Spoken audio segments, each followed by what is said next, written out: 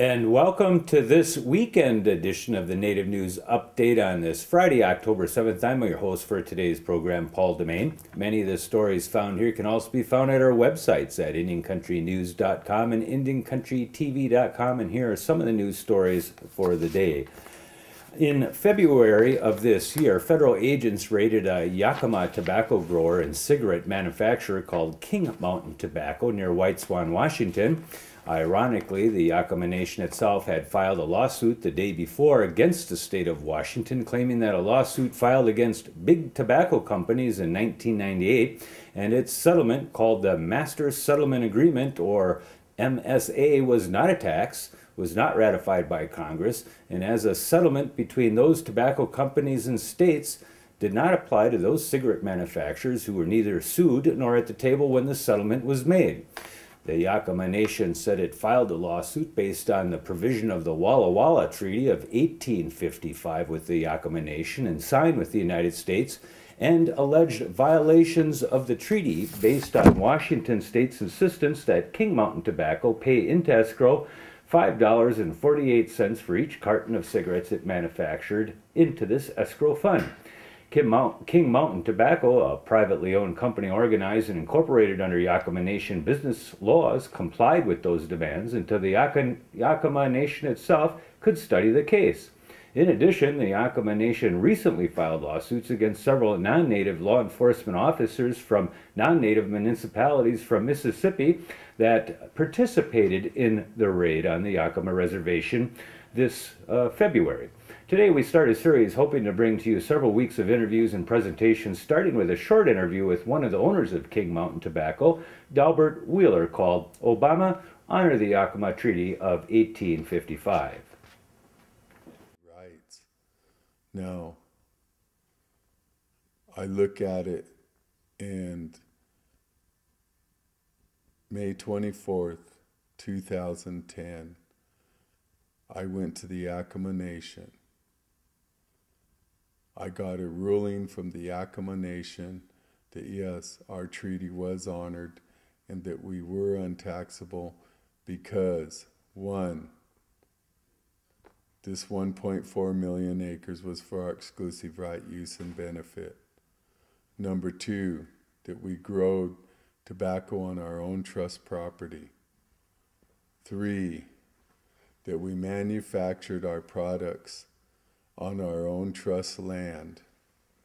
And these federal laws are in place and established. Number four, to enforce these rights, that we had a right to meet with the President of the United States, so we put a packet together and shipped it to the Justice Department, the Secretary of Interior, to the Bureau of Indian Affairs, and also to one of the attorneys of President Obama's. And since then, President Obama's refused to meet with us. He's refused to honor our treaty. He says that we have to meet with the Bureau of Indian Affairs. Our treaty doesn't say that. Our treaty states that we will meet with the Great White Father directly. And all he has to do is read it. It's pretty simple. It's straightforward. The federal law says anything grown on your trust property is 100% tax exempt. Anything manufactured or handicraft on your own trust property is 100% tax exempt. These are already established laws, but we're kind of like going over them and over them again. It's kind of like Cree versus Waterbury when you go to Smiskin versus U.S. It was just reconfirming the same thing. And how many times are we going to be drugged through court over the same issue that's already been won? And the MSA is not a tax. It's not been ratified by Congress. The Master Settlement Agreement is an agreement with the states. Back in 1978, 98, the big tobacco companies had a lot of issues with people claiming lung cancer diseases from smoking. And so they started filing suits on Philip Morris and RJR. At that time, when they start filing the suits, they started suing them for millions of dollars. So they came up with what was called a master settlement agreement. The manufacturers agreed to pay so much a carton. Today it's $5.48 a carton for everything sold in each state. So they pay that to the state, and it goes to the general fund of the state. Now then you have the non-participating members.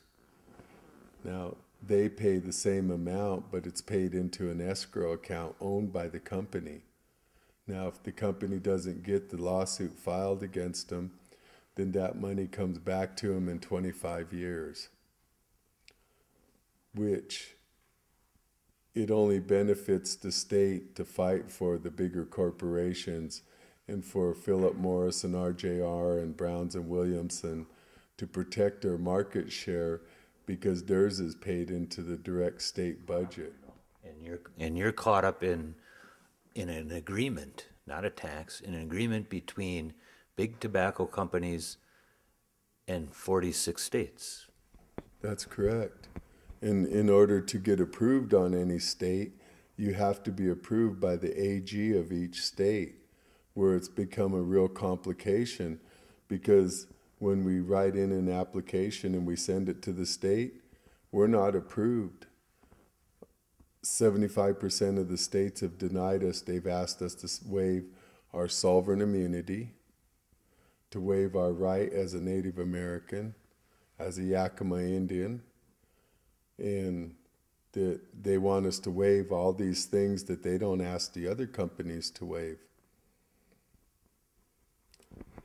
The question is the relationship, and we can come back to the original one, was that Chief Kamaikan in the treaty negotiation says, I didn't ask for this role. My people want me to speak for them. The Great White Father has called me the head chief. And so I'm here. Not because he necessarily wanted to be there, but a convergence of things put him there. You have a son named Kamaikan. There's a relationship there, but there's something more than perhaps just DNA. Well, for one, we come from that lineage. And two, it's not that we're being chosen or taken on a chosen position. It's that we're being forced into this position too. We're being forced to fight for the same things, and I have to speak for all my children and my grandchildren and my wife and all my nieces and nephews and all my family. Because if I don't, then who's going to speak for them on these same issues? And maybe they will not be able to practice their way or the things that they believe. So I have to go forth on it, no matter what. And now I'm even forced harder because the federal government has put me in that position where I can't say, oh, I give or I'm going to back out. I got to fight because it's all real. Everything's here. And I'm embarrassed sometimes that our tribe hasn't stood up and made these stands and these fights a long time ago. And a lot of people have not really studied and read the treaty and the minutes to the treaty to understand it, to what it's saying and what protection it does give to our people and the legacy that it does leave. Because a lot of people, and especially back in 1855, had to really see a change of life that was forced upon them. The freedom to gather, the freedom to go to their natural and accustomed places, the freedom to be who they were. They were confined in a smaller space to practice their life. And then that was even dictated on there were still forts built here. And my parents, they were forced to go to Fort Simcoe. And the stories they told me when the things happened, that they seen 3 of their grandfathers hung in front of them, because Sunday wasn't a day that we used to practice as a Sabbath. The Sabbath was dictated by where the stars set with the moon, and we would have 2 to 3 in a month. And it was a Sabbath day, and they started singing.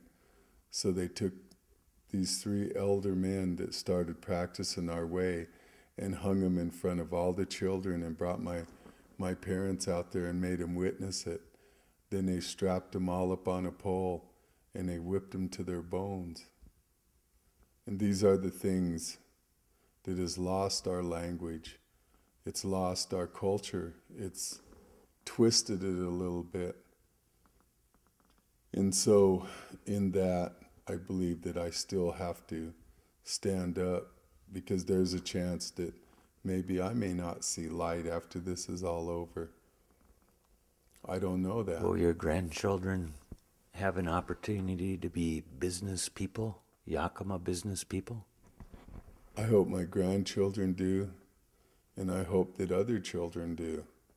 I hope other children of the Yakima Nation are able to accomplish and have a dream in their life and a goal that they could set and that's obtainable by them.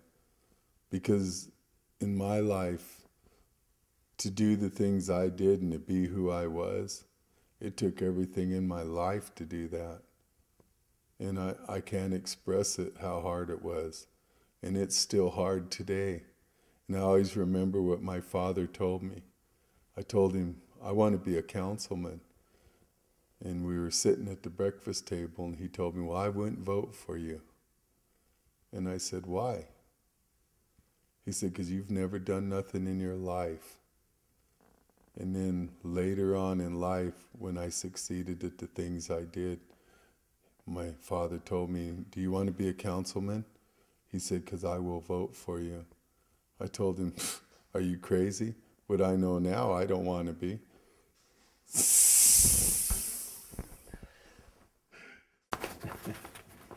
In other news, the Chickasaw Trails Association and the Hernando Bicycle Club are co-sponsoring an October 29th ride through 41 miles of trails once used by Indian tribes.